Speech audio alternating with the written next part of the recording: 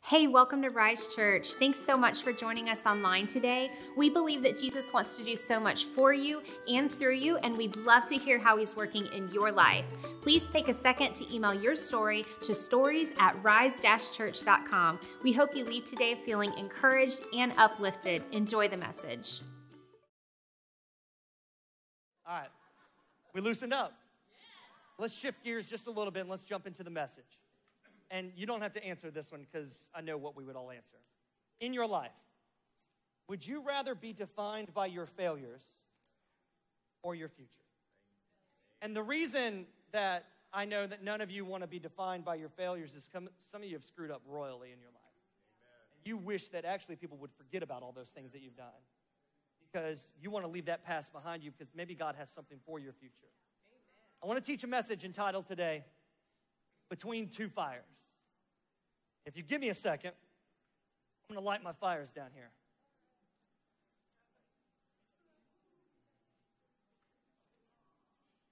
I was a Boy Scout. Somebody's like, wow, that's pretty cool. Somebody else is like, I'm not impressed at all. Should have used a real fire, bro. Okay, Pyro, calm down. This is the best we could do. Between two fires, and we're going to talk about both of these fires as we go today. I want to talk to you about the life of a guy named Peter. And I want to talk about Peter's life in relation to him following after Jesus and how those two lives intersected. And I want to pick up where Jesus and Peter first encounter each other in Luke chapter 5. Jesus is, let me set the scene, he's teaching, he's on this beach, ocean, lake, seashore, and he's teaching, and there's so many people crowding around him that he actually gets into a boat to start teaching, and the boat he gets into is a guy named Peter. He says he got into one of the boats, the one belonging to Peter, and he asked him to put out a little from the shore. Then he sat down and he taught the people from the boat. Let's keep going. When he had finished speaking, he said to Peter, put out into deep water and let down the nets for a catch. Let's read on. Peter answered, Master, no offense, you're a great teacher. But I've been fishing my whole life. And we worked hard all night, and I'm just being honest, they just ain't biting. Like, we ain't caught nothing. But, this is a big old but. And our lives would be better if we would adopt this. Because you say so. Like, what you're asking me to do right now, it doesn't make sense. What you're asking me to do, I actually don't even want to do. But, if you say so, I'll let down the nets. Let's keep reading. When they had done so, come on somebody, they caught such a large number of fish that their nets began to break. We read on and it says this, when Peter saw this, he fell at Jesus' knees and he said, man, get away from me. Like I realized, you're something special. I'm nobody. I'm just a sinful man. Jesus said this to Peter, don't be afraid. From now on, Peter, you're going to fish for people. From now on, Peter, I'm going to give a new purpose to your life. So they pulled their boats up on the shore. They left everything, and they followed him.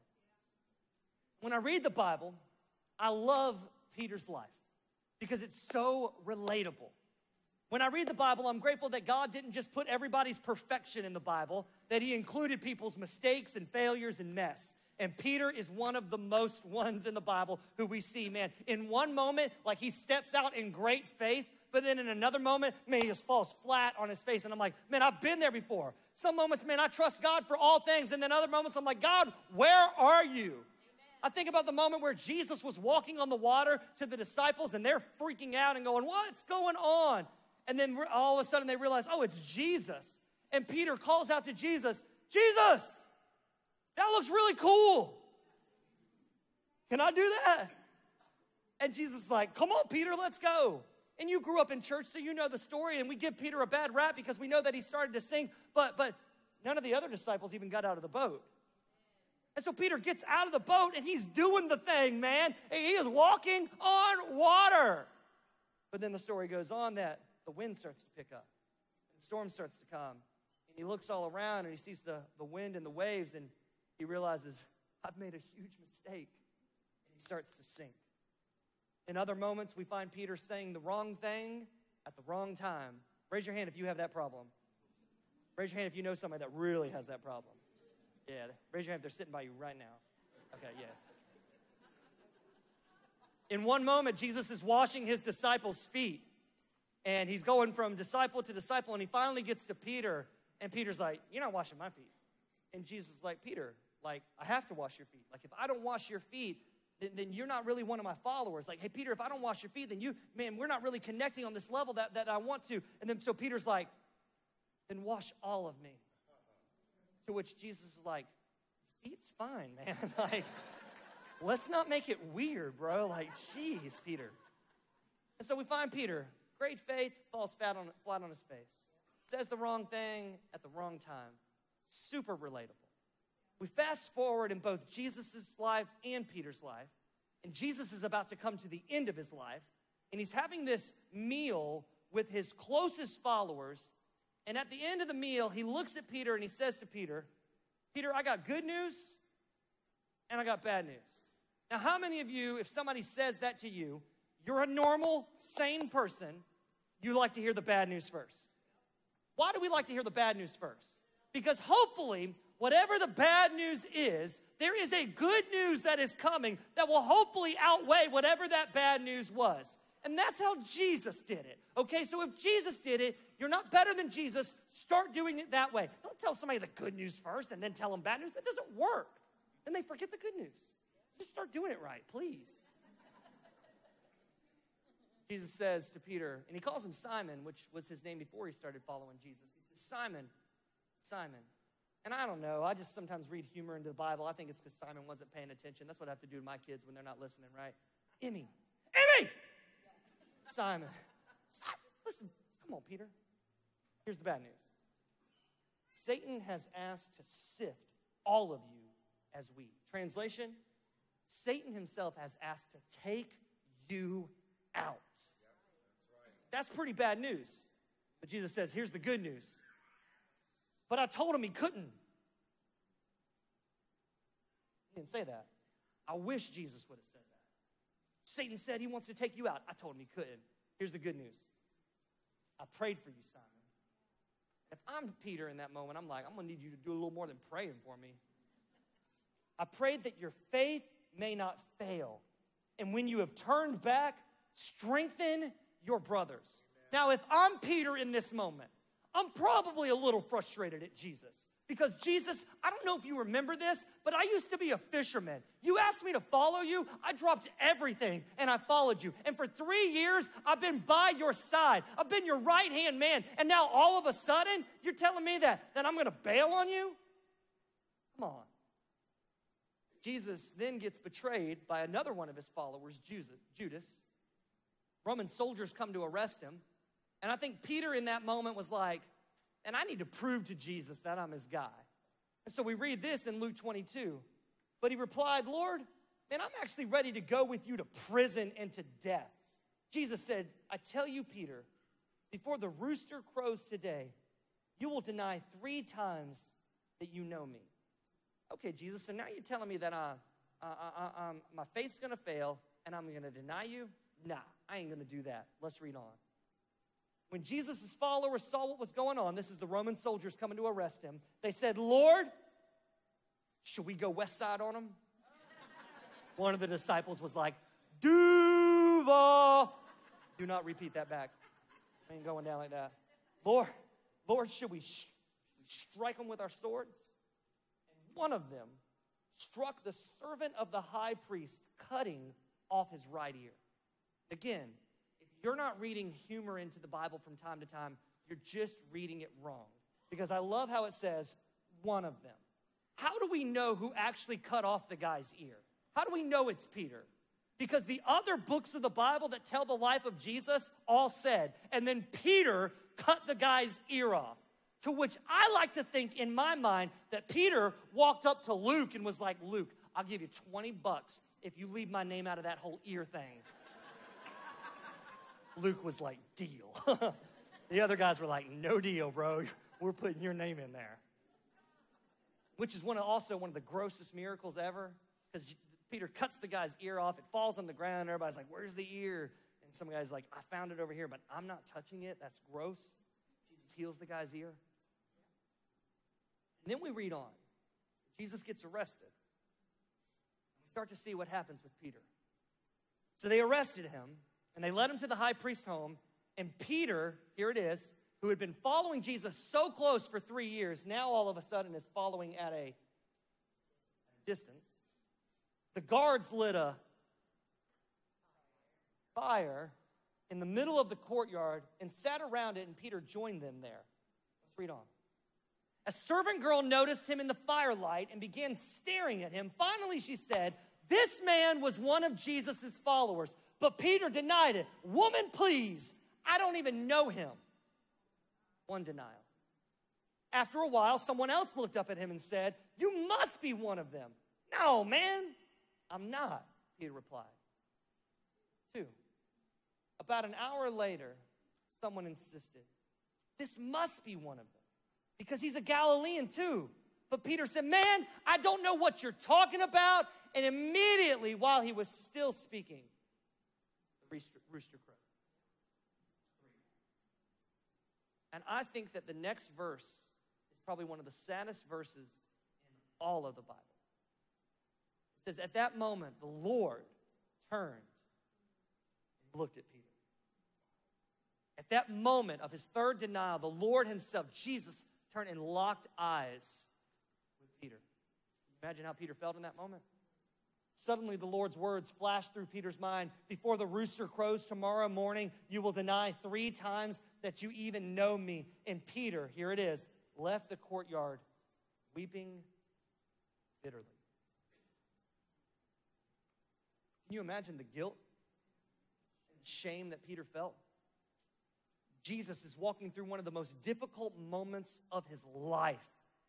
And the guy that had been so close to him for the past 3 years denies that he even knows him. And I don't know about you, but I'm so grateful for the people in my life that when I walk through something difficult, man, they're walking through it with me. It's good to have some friends. It's good to have some family. And in this moment, that's what Jesus needed, and Peter bailed on him. And he was hurting so much. He had just heard his Savior. He knew what he did. He left just weeping bitterly, sobbing uncontrollably. And here's what I know about my life and your life. We can all relate to Peter because we all have failures. Anybody want to be honest this morning and go, "I know I got failures"? Okay, let's try that again because not everybody raised their hand. You were too busy polishing your halo, apparently. Raise your hand if you know you got failures. Okay, raise your hand if you think the person beside you has more failures than you, though. Yeah, we know.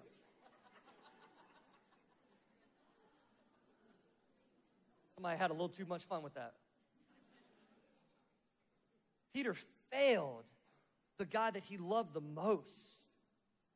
He let him down. And when he did, in that moment, he walks away, and the guilt and the shame must have ate away at him because Peter literally, get this, quits ministry altogether. He's like, "I'm out. I'm done. I can't do that anymore." He goes back to doing what he was doing before he met Jesus. He goes back to fishing. Aren't you grateful that we serve a God who loves us? Aren't you grateful that we serve a God? Come on, here. I wrote it down like this. God is too good. Somebody say too good. Too good. To let us stay stuck in our failure.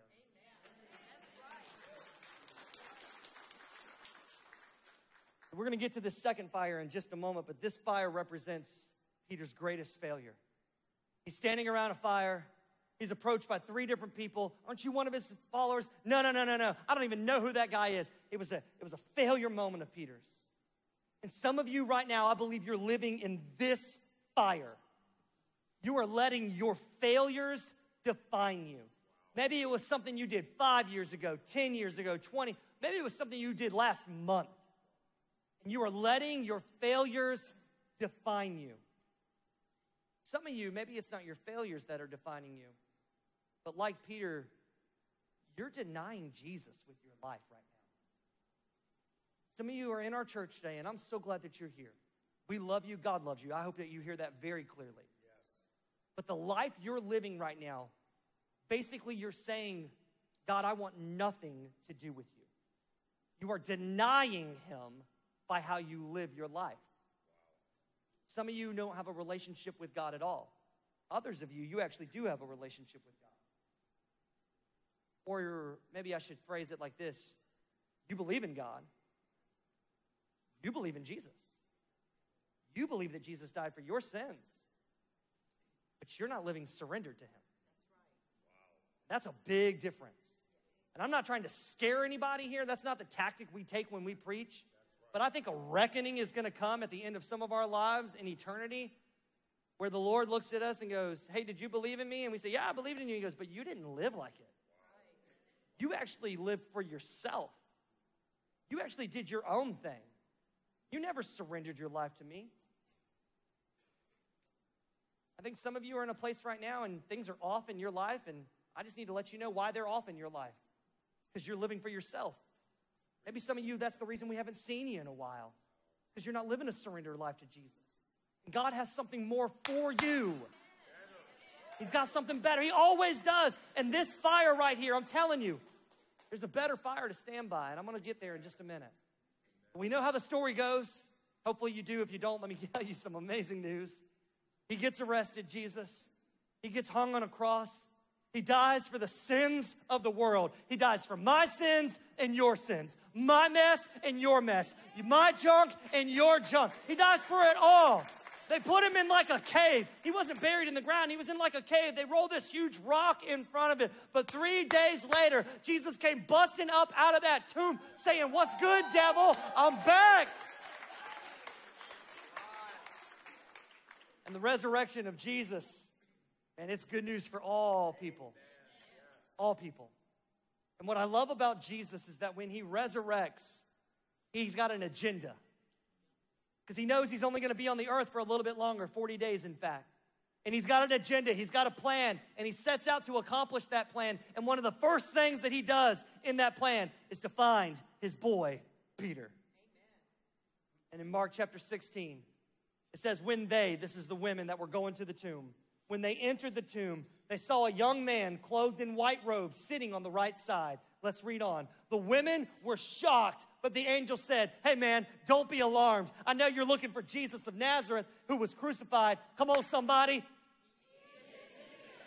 You read it wrong. That should say, he ain't here.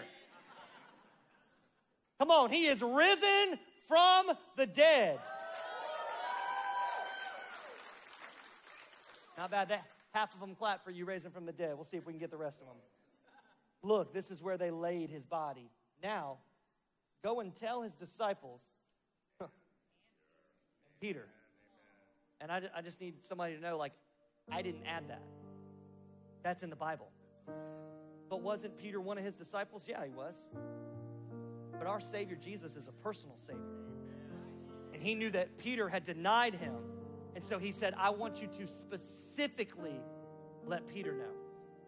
Because I know that Peter's living in guilt and shame right now. Some of you, I saw you when you walked in today. You hadn't been here in a while. You kind of walked in with your head down. You felt shame, like, I haven't been here in a while. It's been a while.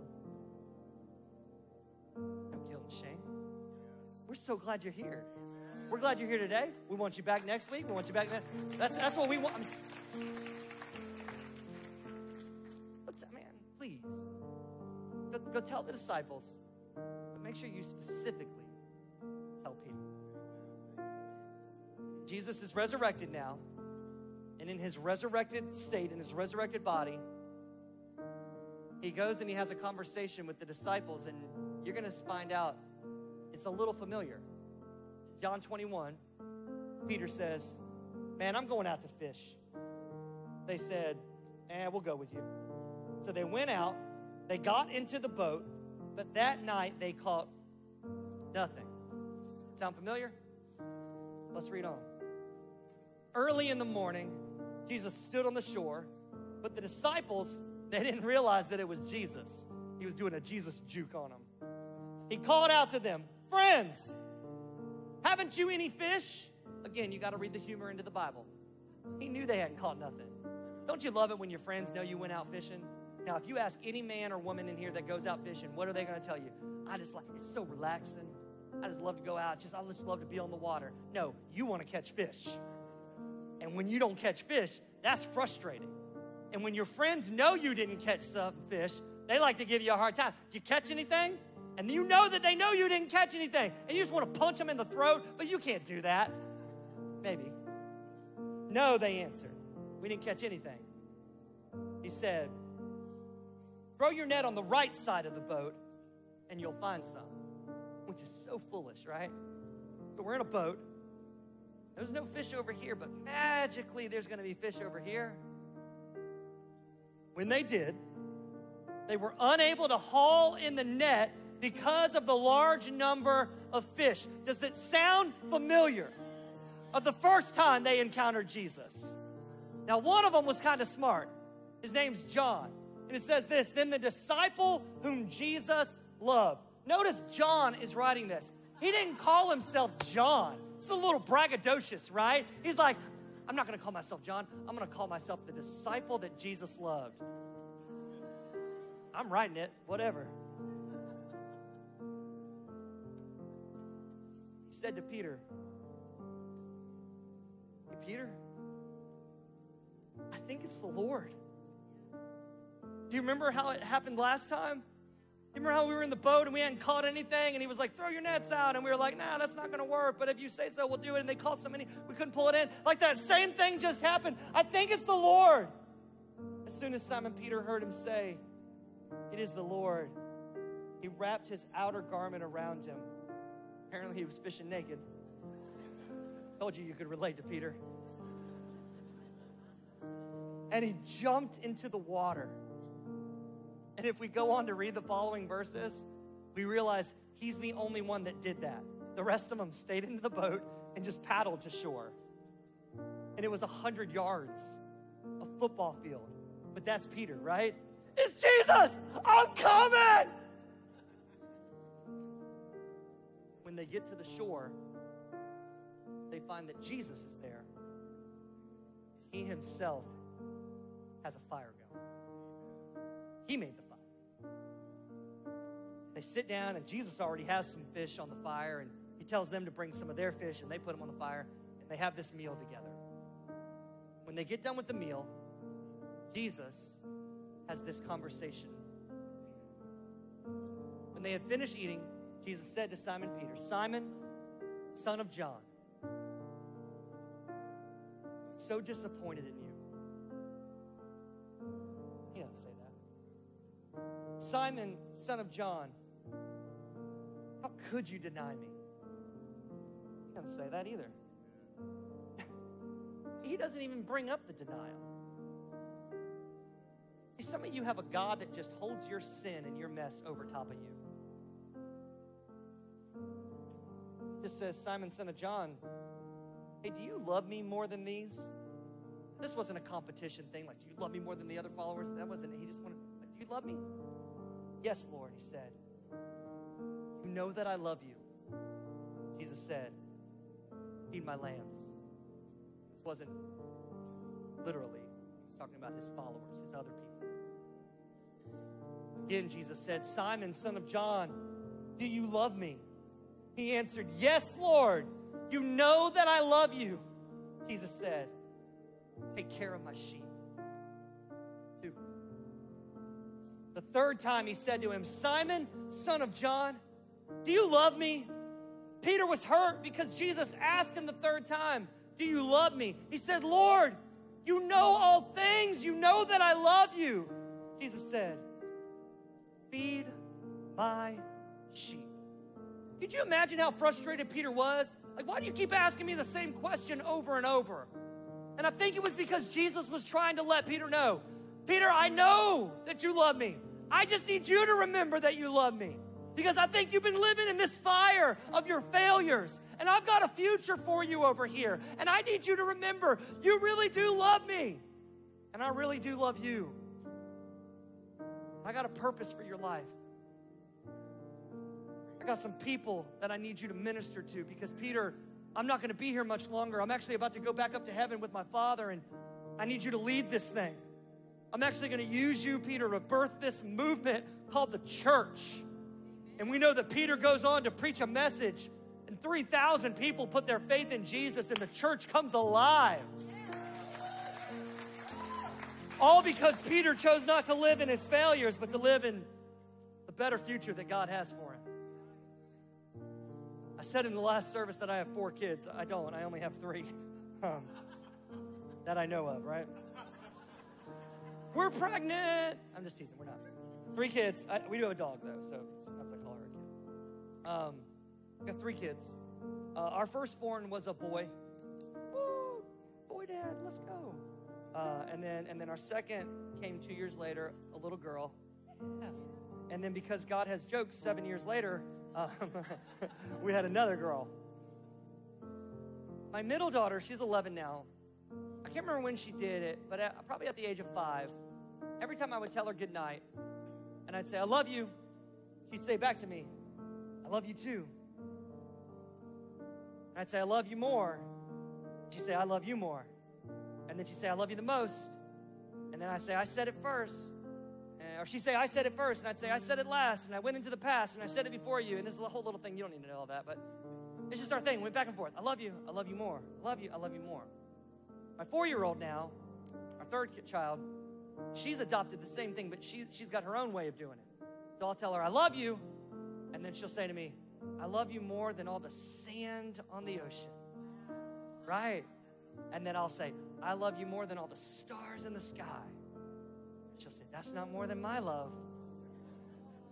I love you more than the grass and the cars and the buildings and the trees and I love you more.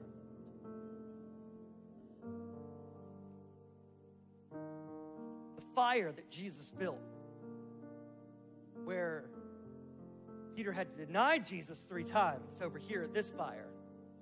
Jesus restores Peter 3 times. Do you love me? Do you love me? Do you love? He restores him.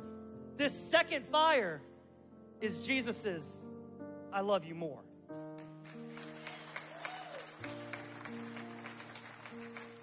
And I need somebody to open your ears and open your heart, because I need you to understand that God loves you more than your failures.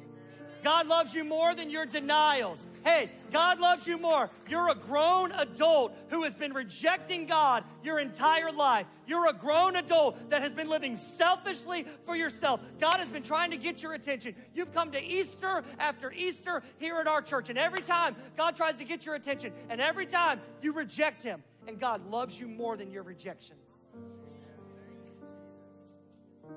And all he's asking you is this. Hey, do you love me? Because I've got a future for you. I actually want to do something great in you. But you're the only one that can make that decision. Nobody else can make it for you. The choice is up to you. He loves you more than your sin. He loves you more than your rejection. He's never given up on you for a second. The really good news is this. We don't have to stay stuck in our failures, because God has a better future, a greater future and purpose for our lives.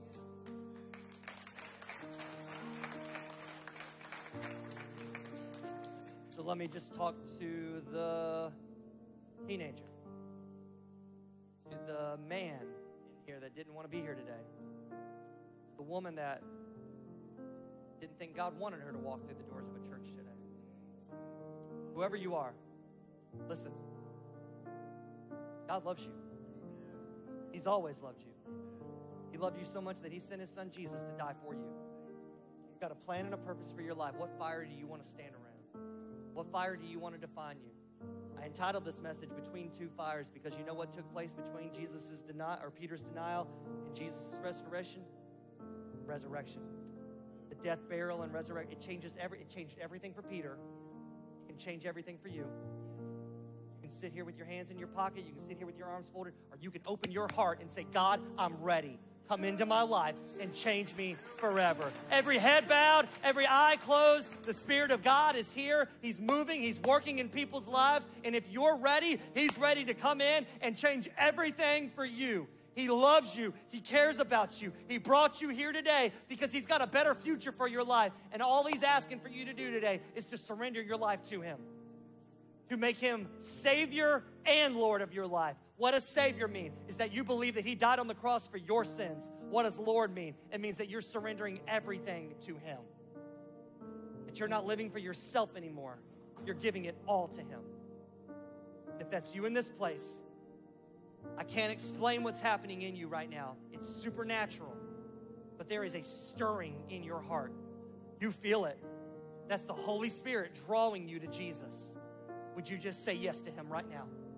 Whether you're in this room, watching online from somewhere, in the lobby, wherever you are right now, just surrender your heart to God. He loves you. And if that's you in this place with nobody looking around. Thanks for watching today. If you'd like to continue the conversation, you can like us on Facebook or follow us on Instagram.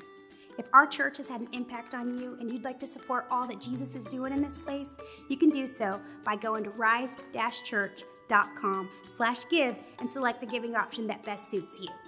Thanks so much for joining us online, and we hope you have a blessed week.